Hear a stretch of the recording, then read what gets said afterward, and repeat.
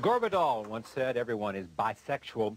In the 90s, bisexuality has been moving steadily towards the mainstream in film, in print, and media. But greater exposure has also bred greater misconception and misunderstanding. Harvard professor Marjorie Garber's Vice Versa examines the phenomenon of bisexuality and challenges its definition, and we're pleased to have her here on this broadcast. Welcome. Thank you. Let's get to why is it all of a sudden the hot topic? I point to Newsweek, which I have here somewhere with a cover from Newsweek, and it's on the bisexuality. What's going on in the media today in terms of film, as I mentioned, in terms of magazine cover stories, so that everybody is sort of focused on bisexuality? It's all over the place. This isn't, of course, the first time in this century that bisexuality has been chic. Yeah. It was chic in the 70s, it was chic in the 40s, it was chic in the 30s and the teens and so forth. But it's extraordinary, bisexuality in the 1990s, that it is in every magazine, in every newspaper. Is it different now? I think it is a little bit different. I think that gay liberation has made an enormous difference to how people understand the possibilities of sexual lifestyles and sexual choices and sexual destinies. And I think that the bisexuality of the 90s is in part indebted to the possibility that young people are seeing of defining themselves in new ways. In fact, a lot of young people I've talked to recently have chosen the word bisexual as the word that describes their own erotic feelings least poorly. And they've said to me, nothing else fits, so this, nothing else fits. They don't want to this doesn't really fit, but it's, they think it may fit. Comes closer than the other things which don't. They think it may fit. They're leaving their options open. Well, there are only three options, like heterosexual, bisexual, homosexual.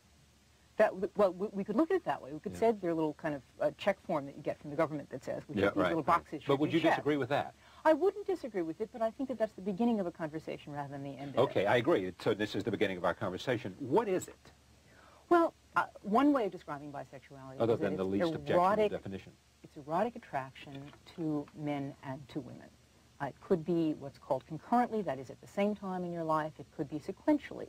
First you're attracted to men, then you're attracted to women, or the other way around.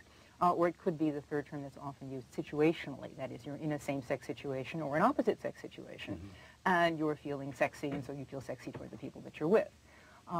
What I think is really more the case is that bisexuality is the ground of human sexuality, that what we might call erotic specializations or erotic exclusivities, like monosexualities, like exclusively heterosexual, exclusively homosexual, are versions of human sexuality, as is bisexuality, which is attraction to both men and women. Yeah, there is a lot of literature coming out now, scientific literature and medical and studies that are suggesting, and I'm not an expert on this in a sense, but that is suggesting that homosexuality is genetic determined. Do you buy that? If so, what's bisexuality in that definition? I actually talk about that in my book. I go and I read Simon LeVay's protocols on the so-called gay gland and the gay gene that Dean Hamer talks about. And what's interesting is that in order to come out with a judgment as to whether a gland or a gene is gay or straight, they have to throw out the middle category.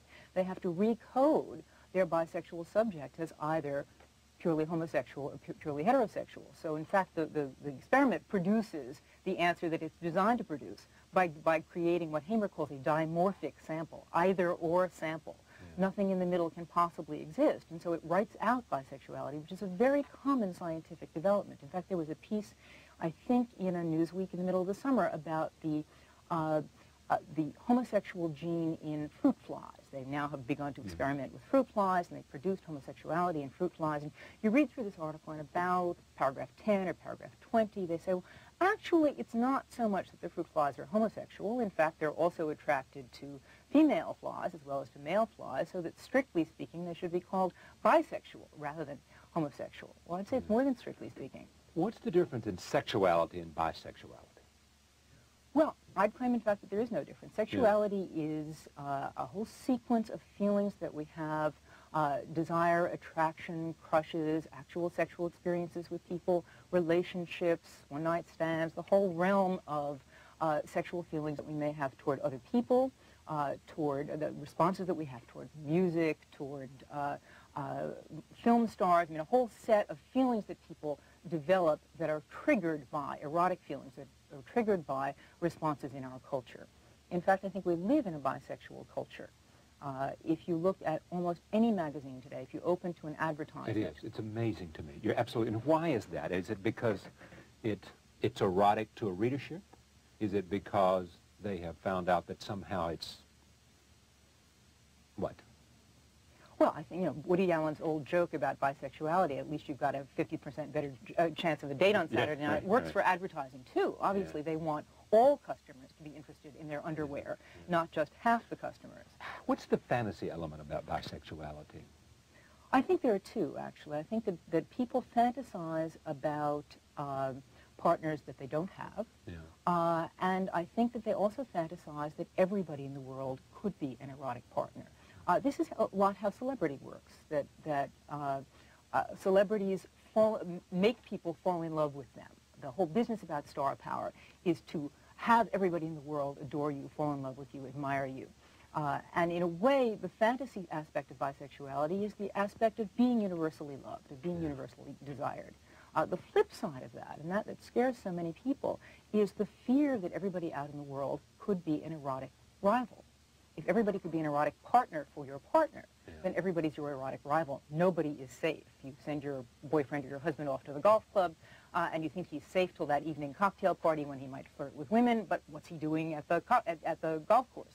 The idea is that somehow there's no space that is not eroticized. What do you do at Harvard? I teach English literature. I teach Shakespeare. I teach Renaissance drama. I teach modern culture. Why do you write books about sexuality and cross-dressing and now vice versa? Well, first of all, they're fascinating subjects. They're subjects that have some relationship to Shakespeare. I got into them, actually, one way through Shakespeare. Shakespeare wrote the sonnets, one of the most famous sets of bisexual love poems in our time. Many of the plays of Shakespeare function around erotic triangles in which there are two men and a woman or two women and a man. Like Othello is a very good example, where what Iago desperately wants is to be the person most dear to Othello.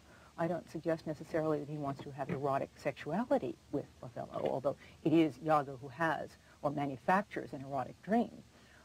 But the rivalry that he feels with Desdemona is a rivalry for Othello's love, for Othello's preference. There is bisexuality a passing phase in people's lives, or is it a lifelong? It's an interesting question because we tell our sexual biographies backwards from where we are. Very often, if people try to account for who they are erotically, who they are sexually, they begin with who they are right now. Right. I'm in a relationship with so-and-so, and here are the reasons and the byways that have led me to this place. And so they connect the dots backward, adding up to the perfect person who is me right now. But those dots occur between other dots. A lot of people write out moments in their lives that don't seem to make sense in terms of the erotic person that they are right now. And those moments that they write out may well be moments of same-sex, or for gay or lesbian people, opposite-sex relationships that somehow they want to excuse or forget, or that they do forget. This business of a phase, that word comes up so much in the discussion of bisexuality. It's a phase. I was going through a phase. It happened when I was in school. Or I was drunk, or I didn't mean it. I was experimenting. I didn't know myself as I know myself now. We were together in the dormitory, whatever. That claim that somehow an erotic experience, or even an erotic feeling, a deep crush, doesn't count, is one of those things that I want to argue against. It seems to me that we learn to love by loving, that we become the people that we are through the sum total of erotic experiences that we have and erotic feelings that we have. Because I want to emphasize that I'm not only talking about practice, I'm talking about feelings. I'm talking about strong affectional relationships, whether or not they're one-sided or reciprocated. Is it, by virtue of what we said in the beginning about how much more it's on the cover of magazines, you've written a whole book about it, is it becoming more accepted in American life? In some places, yes. I think but is it only in cities and urban areas and only in sort of places like New York and San Francisco? And not at all. There are bisexual organizations certainly around the country. There are over 1,000 bisexual organizations for people who identify as bisexual persons. Now, I like to use the word bisexual as an adjective rather than a noun. A bisexual person. Well, to talk about about people living bisexual lives, living long bisexual lives, and having moments in their lives that may be homosexual and moments in their lives that may be heterosexual. Looked at in that way, it seems to me that there are a lot of people who would fit this kind of definition of bisexual or living bisexually, although they would never apply that label to themselves. Yeah, I mean, when you see someone who was formerly a homosexual in their own judgment, in terms of what, on the surface, and now are obviously a heterosexual or living certain parts of a heterosexual lifestyle, what do you assume? That they've simply changed, or it's for cover, or it depends on the facts? I don't assume anything. Right. What do you think? I ask them, or I try to find out. And what do you find out in most cases? Well, I find out different things from different people. Sometimes people will say, well, I was this, and now I'm that. There are a lot of known gays that live in a heterosexual marriage, for example, and people say, well, they say it's a lavender marriage, they say it's a cover, they say it's a beard, exactly, they say it's an excuse. Many people who live in that kind of relationship, like Cole Porter, for example, live in it for a very long time. The marriage means something to them. John Cheever is another person we could talk about in this context, who clearly described himself as heterosexual, had a long marriage, children, wrote about this in his diaries a lot, didn't like the term heterosexual for himself at all, but wrote passionately about his erotic relationships with men. He didn't like the word homosexual. It connoted things to him that he was scared of and that he didn't identify with himself. His son describes him as bisexual. Interesting that there's so much talk now about bisexuality at a time that is also talk, you know, in the politics of the country of conservatism, family values, traditional marriages, and all that. Well, I think it's part and parcel of the same thing. I think for one thing what's happening in the country is that we're beginning to worry a little bit about labels and categories, about the question of whether people can be summed up by an identity that is a name or a word. Let me go finally as I end this segment. Tell me about the three pairs. The three pairs, this is a painting by a painter called Janet Rickes. I asked the question at the end of the book, what is a pair? And I look at the different ways in which these three pairs can be paired. It was important to me that the cover of the book should not have a picture of a person or a set of people, but rather that it should suggest a set of relationships, a set of patterns, that bisexuality is in a way a structure in human life and not just the description of a man and a woman, a famous one or an unfamous one. These three pairs, it seems to me, suggest the possibility of bisexuality as the beginning rather than as the ending of a discussion of a new way of looking at human sexuality as a mode of human freedom. I thank you for coming on the program. It's a pleasure to have you here. Thank you. This book is much talked about. We didn't get a chance to talk about it. You wrote a piece that was in the New York Times op-ed on, it was July 22nd, this past weekend, about all the movers and shakers at the Bohemian Grove, which a group of powerful men come together and sit by the campfire, and I guess... Apparently they cross-dress, and they do all other kinds of things.